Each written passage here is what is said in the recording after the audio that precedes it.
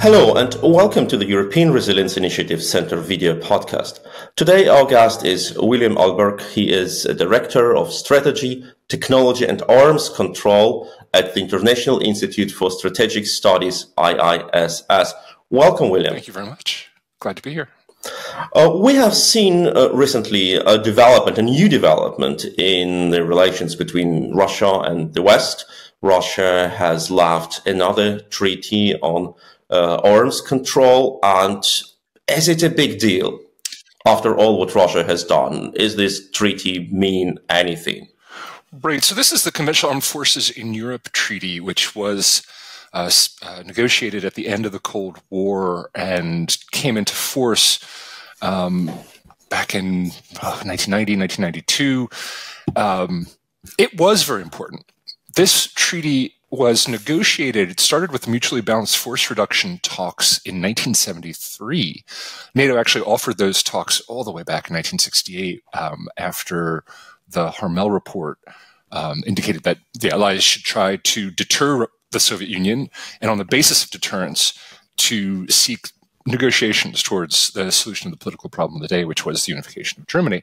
The big problem was that the Soviets had a huge overmatch in conventional forces. So at any moment, the Soviets could initiate a surprise attack in the center of Europe, overwhelm NATO, and conquer Western Europe.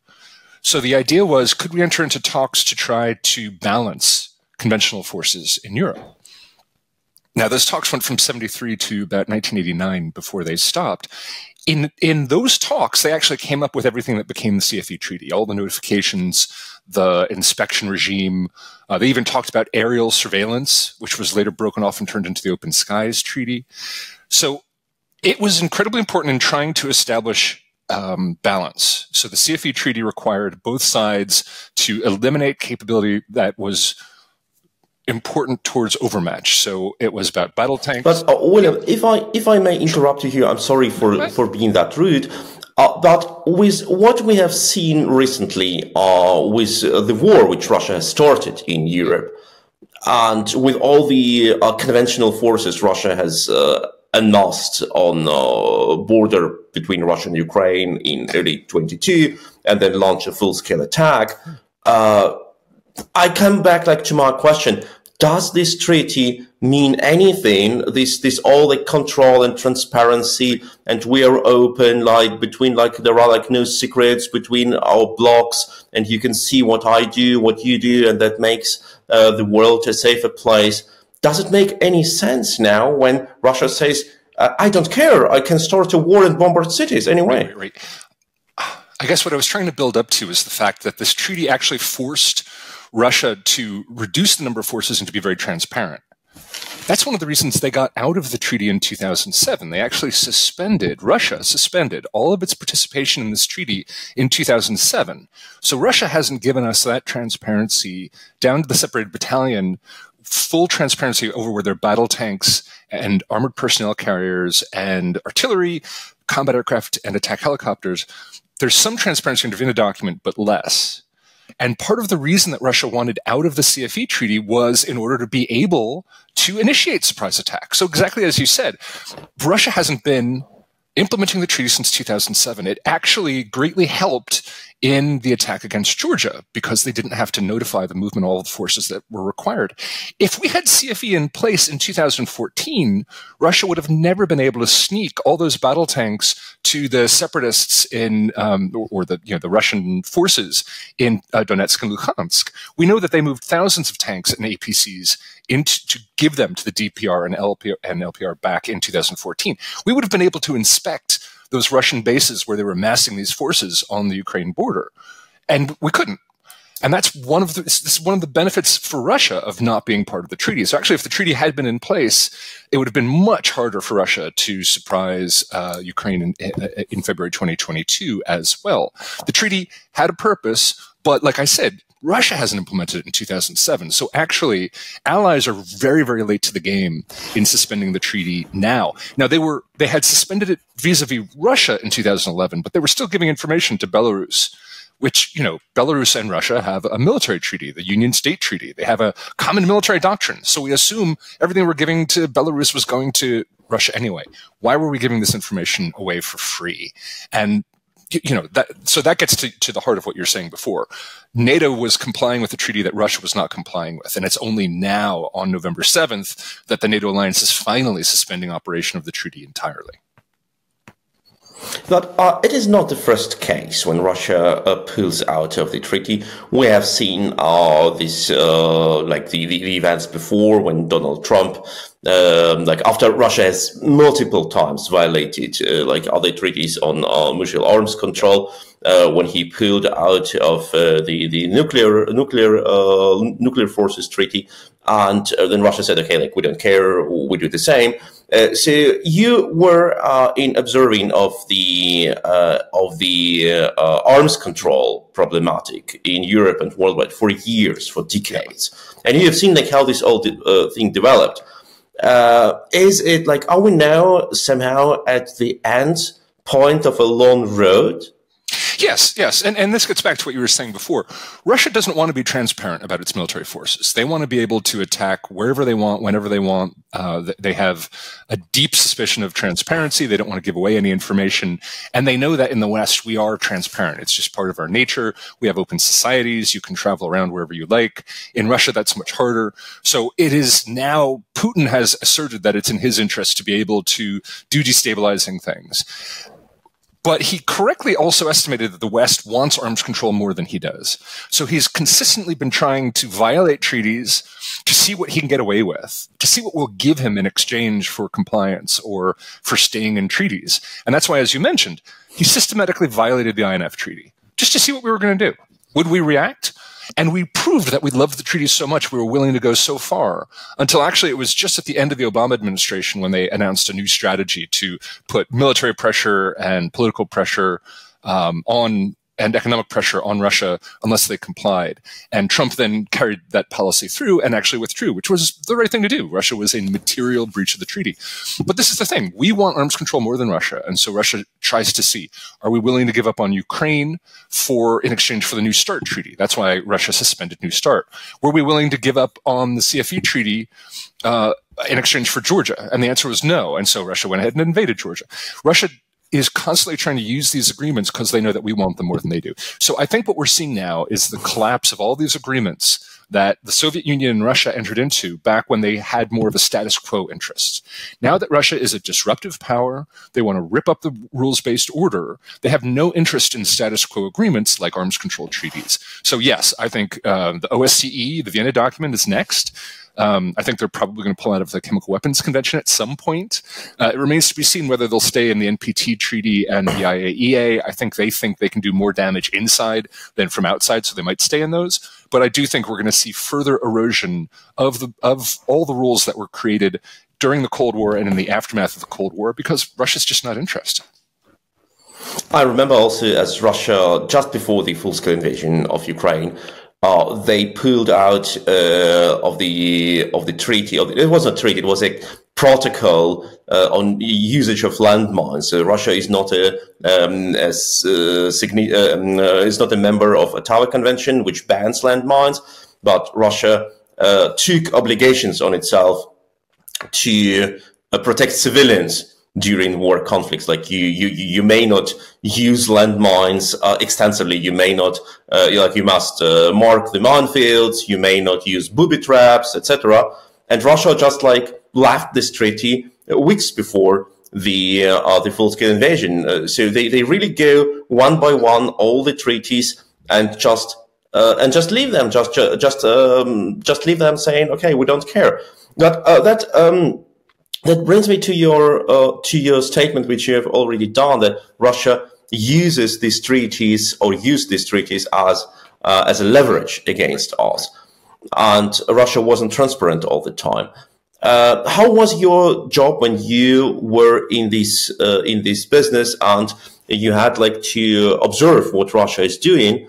Like I try to imagine, like Russia is a huge country with a lot of military bases in very distant areas. When you come there and say, oh, we don't have any bad things here, like they're all gone, like we have destroyed them, and you know that something is not that right here. Like, what was your daily business? So, right, I was at NATO for 8 years as the director of arms control there and working with allies to try to verify arms control. And then before that, I was at the Pentagon as the treaty compliance officer for conventional arms control. And yeah, Russia was, I mean, look at the U.S. compliance reports for arms control on the State Department website. It says right in there, Russia has never complied with the flank limits, for instance, in the CFE treaty. I mean, it just says right out, Russia was violating the CFE treaty from beginning to end. And the fact is, nobody really took it seriously. I used to make statements all the time, and I finally got NATO to actually make the statement. It was amazing. This section actually said, Russia has never conducted an observation under the Vienna document. And you say, okay, that sounds esoteric. I don't even know what that means. The Vienna document says that you have to invite all the other OSCE states to observe an exercise when it has more than 13,000 troops in it. Russia has never had a mandatory observation of any exercise from 1990 to the present. That means that Russia has never had an exercise of more than 13,000 troops. Now, Russian MOD says they have exercises of more than 13,000 troops all the time. And yet somehow, this is part of the thing. Russia has been in non-compliance, but the West just says, what are you going to do? They don't even call Russia out on non-compliance. Why do we expect arms control to have any effect if we don't take compliance seriously, if we treat it like it's some technical matter? To me, arms control is like an alarm clock. It's part of your intelligence indicators and warnings. The Vienna document itself says you're supposed to use it with national technical means, which is spying, which is satellites and all that kind of stuff. So you look at what Russia's doing, right, with your intelligence, and you say, okay, now let's look at their arms control information. Well, they're having a big exercise here, and they haven't declared it. Let's ask them, hey, what's happening here? And if they say there's nothing happening there, then that's a problem. You should treat that seriously. That means that Russia is doing something horrible. They've just told you that there's intention. So you use intelligence plus arms control to divine intention. Now, if Russia legitimately made a mistake and said, oh, come on, let's fix this. I'm so sorry. What did we do wrong? Then you know, okay, there's probably nothing wrong here. But when they do what they've done for the past 30 years, which is to say, we're not violating any of these agreements, then you know that something's wrong. So in other words, arms control is an alarm clock. It's been going off for 30 years, and we keep hitting snooze, and then we blame the alarm clock for being broken. It's like, no, you ignored it. You ignored the warnings. The warnings have been there all along. Russia has not wanted to withdraw its forces from Eastern Europe. They still are occupying Moldova. And now they've taken 2 chunks out of Georgia, and they're trying to devour Ukraine. Like, what else has to happen here? Arms control has been the canary in the coal mine. It's been the alarm clock with the snooze button. We've been ignoring it, and then we blame, oh, you know, who could have known? Russia's behavior has been telling us everything we wanted to know, but we treated it like it was some esoteric, weird thing. Part of that's on us. Let's face it. The arms control community over the past 30 years has become this little closed priesthood that's really good at talking to itself and doesn't really explain what all this stuff means. And mainly because it didn't really want people to look in and say, wait a second, this is a disaster. What the hell is going on here? We have to get much better about thinking about arms control as I mentioned before, part of your military intelligence and warnings. We have to take violations very, very seriously, and we have to be willing to take action when the other side is violating it. And that was the thing. We didn't have political will to take action. Nobody wanted to deal with Russia until finally in 2022, everyone finally agrees. In the meantime, the Baltic states are going, what else has to happen for us to finally take Russia seriously? Well, unfortunately, tens of thousands of Europeans have to die in a war. That was exactly my question, which I wanted to ask you. When it was clear that Russia does not comply, Russia does not comply, sorry, was it the political will of the Western politicians to ignore it? Yes. Look at the INF. Look at the INF crisis. Okay, U.S. intelligence all the way back detects that Russia has tested a missile that violates the INF treaty. How does the U.S. want to handle this? Oh, well, let's talk really quietly to the Russians privately and not tell anyone else. And, you know, maybe Russia will say, oops, that was a mistake. All right, I get that. That you get to do that once, maybe twice. But after like 3 years of trying that with Russia, where Russia says not only did that test not happen, but the 9M729 missile, this is actually what Ryabkov told Rose Gadamuller. The 9M729 missile does not exist in the Russian system.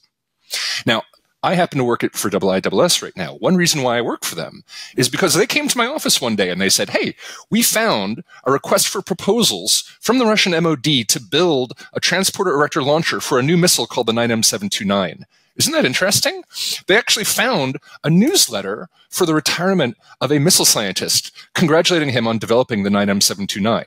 So what I did at NATO was I put together all the open source references to the 9M729 and I gave it to the Allies, and they went, and they gave that to the Russians, and the Russians went, oh, that missile. Oh, well, oh, yeah, that missile. Oh, it exists. It's just not what you think it is. And it's like, come on, guys. So it's not a smoking gun. It's a smoking Gatling gun in both hands. Yeah.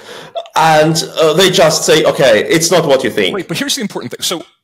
So up until we found the information in open source, the U.S. was telling the Allies in classified contexts that Russia had violated the treaty. And they were able to share, not at NATO headquarters, but directly, really, really sensitive classified information with Allies' intelligence services. But publicly, not all allies were willing to say that they agreed that Russia was violating the treaty. Not because they didn't know. They knew that Russia had violated the treaty, but because they didn't know what happened next. They didn't know what to do. They didn't have consensus within the alliance to treat Russia like an adversary, like the adversary that Russia is.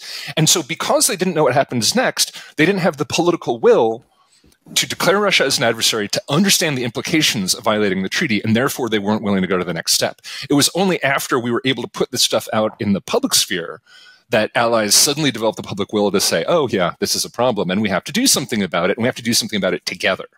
So you're absolutely correct. Up until that point, I would say the INF crisis was one huge step forward. Crimea was a step forward before that. Georgia, for some reason, was never a step forward for the alliance. I don't know why. But Crimea was the first step forward. INF was the second step forward. And then the February 2022 was the final step forward to make the allies wake up. But before that, honestly, Russia had been getting away with murder and arms control for 3 decades. And it was because we didn't have consensus to treat Russia like an adversary. There were still allies that wanted to believe that Russia was a partner. Look at the NATO 2010 strategic concept. It is one of the most disastrous documents I've ever read in my entire life. This is after Georgia, and we're still treating Russia like a partner, a lover, a future member maybe. You know what I mean? It's nonsense. We refused to understand what was happening. And there was Putin telling us, I'm your adversary. I'm going to come and kill you. And we're like, no, it's all fine. It's all fine. It's all fine. So you're absolutely correct. It's political will. They didn't want to see it. So again, arms control becomes a casualty of the lack of willingness to understand what the signal you're getting is. The signal you're getting is Russia's your adversary and they're coming for you. You don't want to believe that. So again, you just blame the tool. You ignore it. You sequester it rather than you take it seriously and you say, they're coming for us. We got to do something about this. Why would they have a 150,000 person exercise and tell you that it's actually 12,999 in Vienna? You mean that exercises which took place in Belarus, like 2019, but Zapad? They also did snap exercises. They did Kavkaz. They've done all these exercises. Starting around 2012, we'd start to see a big uptick in Russian exercises. And yet, that should be a huge signal when Russia is lying. The MOD makes a statement that says this is 150,000 troops. And then in Vienna, they say, no, it's 12,999 troops, so you don't get to come and see it. What else do you need to tell you that something horrible is going on and that you need to prepare yourself? This drove me crazy. This was honestly just something at NATO headquarters that would just drive me nuts. But again, we didn't have political will. We finally do. The NATO 2022 strategic concept finally acknowledges that Russia really is our adversary and that we have to work very hard to defend ourselves. But, all of us who are working on these issues, I started working on these issues in about 2000. Before that, I was working on nuclear security. But the alarm bells started going off really, really early. Russia, they stopped withdrawing their troops from Moldova in, 2003? They never fulfilled the Istanbul commitments to withdraw their troops from Moldova and from Georgia. This has just been a crisis in slow motion, and it amazes me to this day. But fine. Here we are now. If arms control is going to have a role in the future, it has to be connected directly to hard security interests.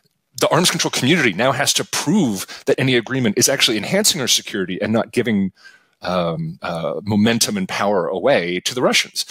It's a huge burden that we've put on arms control by not treating it seriously. So now when people say, oh, I want arms control, it's like, well, do you mean the crappy kind of arms control that you guys were running in the 2000s? Or do you mean the good kind of arms control where we actually put it in with intelligence indicators and warnings where we actually can use it to make ourselves more secure? That's the big issue now for the future, whether arms control can have a role. It can, but do we have the serious people in place that are willing to use it in the way that it should be used?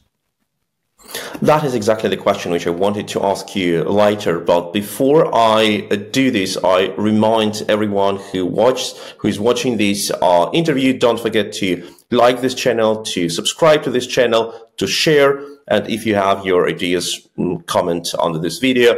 We are talking to William Alberque. He is Director of Strategy, Technology and Arms Control at the International Institute for Strategic Studies, IISS. He's a passionate arms control expert with decades of experience, also working in Russia. And we have talked already about how Russia violated the treaties before exiting, before leaving them.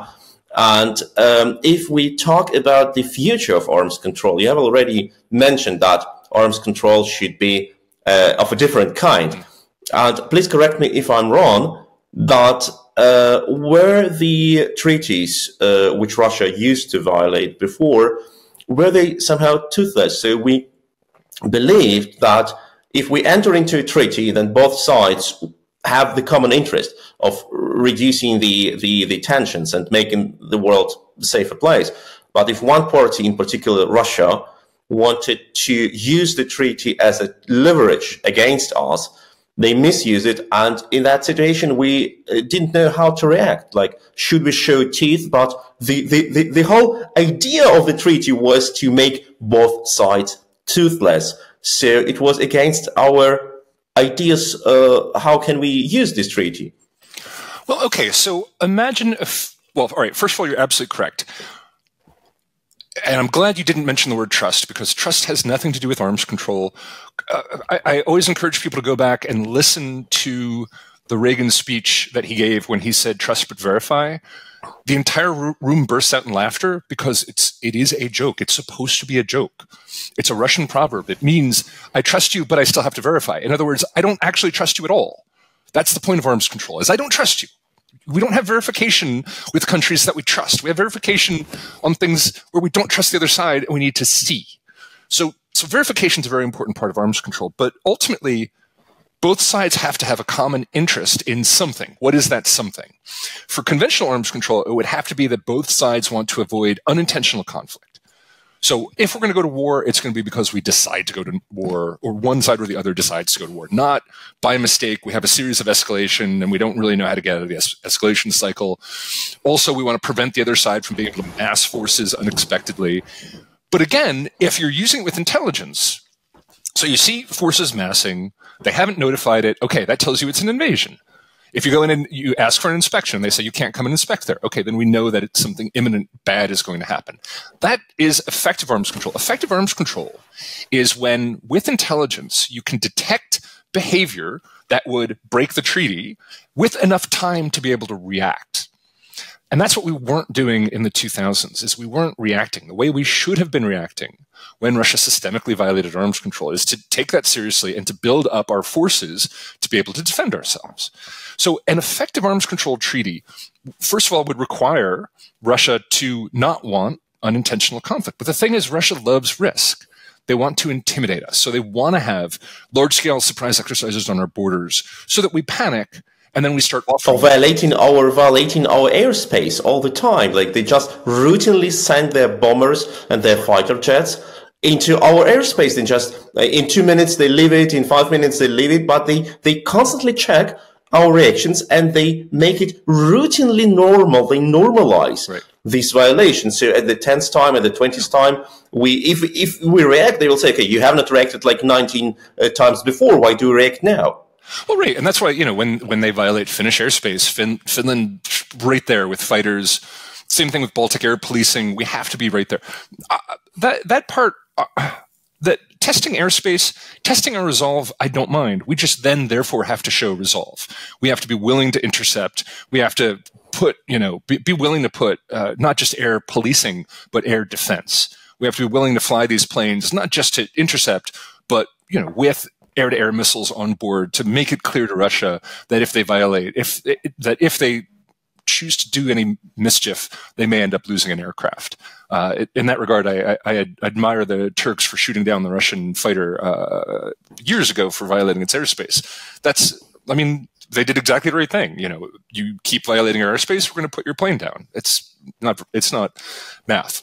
But for arms control, again, if Russia, and there may be a point where Russia becomes more of a status quo power, where they realize they stand to lose more than they gain. I think Finland and Sweden joining the alliance, for instance, finally allows NATO to defend the Baltics in a way that they couldn't before, because now from Finnish territory you can fire ATACMS on Finnish HIMARS and destroy Russian forces massing on Estonia's border.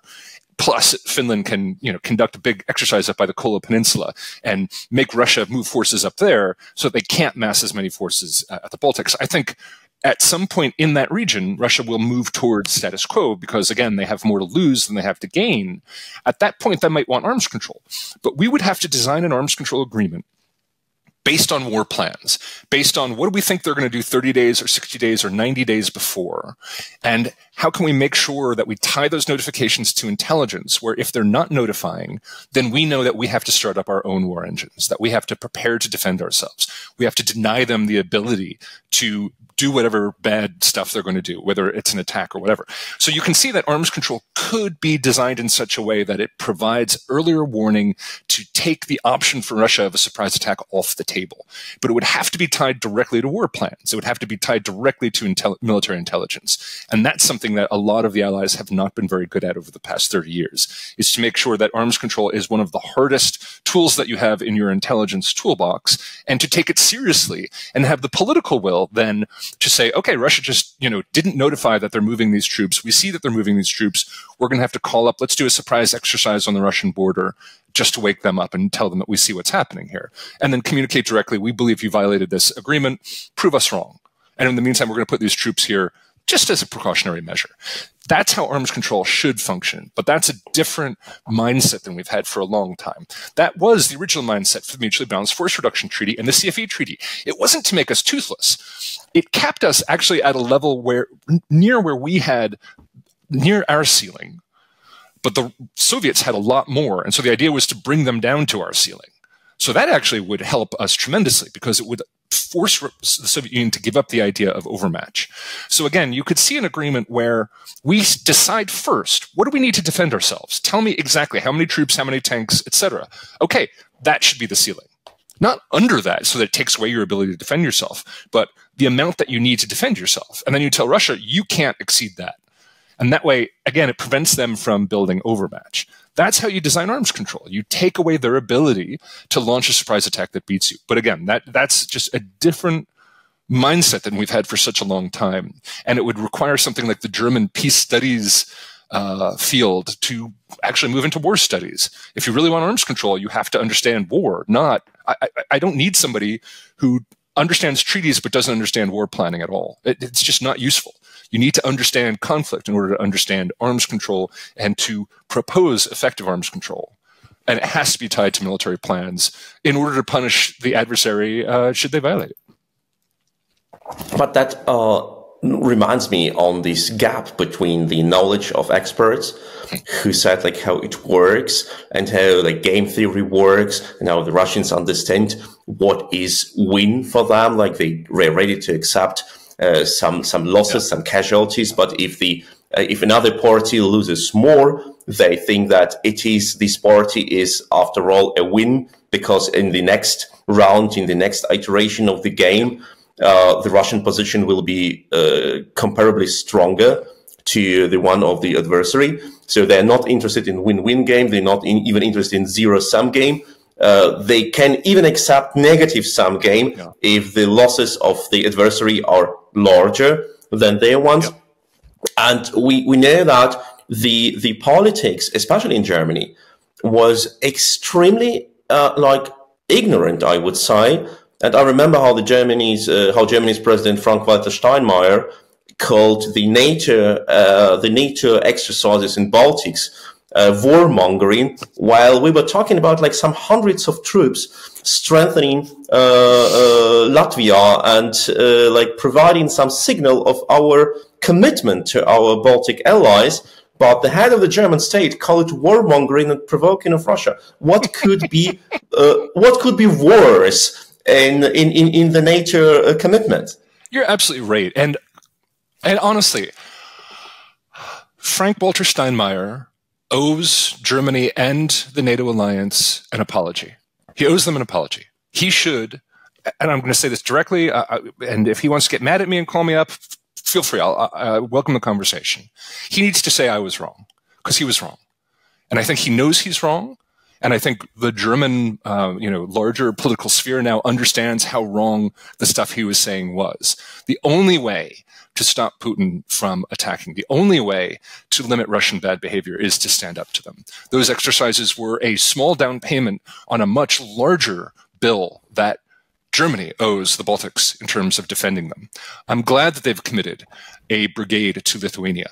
That needs to be permanent stationing with accompanied posts with German families. They owe the Baltics. The entire NATO alliance made it the world's problem to reunify Germany during the Cold War. West Berlin could not be defended. We had 3 brigades, the UK, US, and French brigades in West Berlin. Their job was not to win, their job was to die, so that the Soviets would have that choice of killing troops from the 3 nuclear weapon states in the NATO alliance. It would make them think twice. It was a tripwire.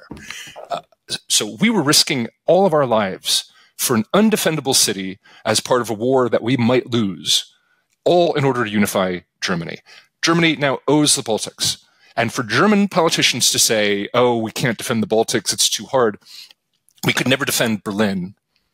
You don't get to say that we could never defend the Baltics. You need to put your blood on the line, and they need to fulfill that promise, and they need to fill it in a way that is demonstrably securing the alliance's borders.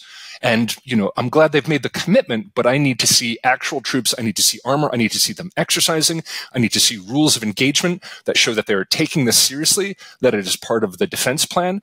Sakir, the Supreme Allied Commander of Europe, has declared that he has now established Sakir's AOR-wide plan for the defense of the alliance, the SASP. Great.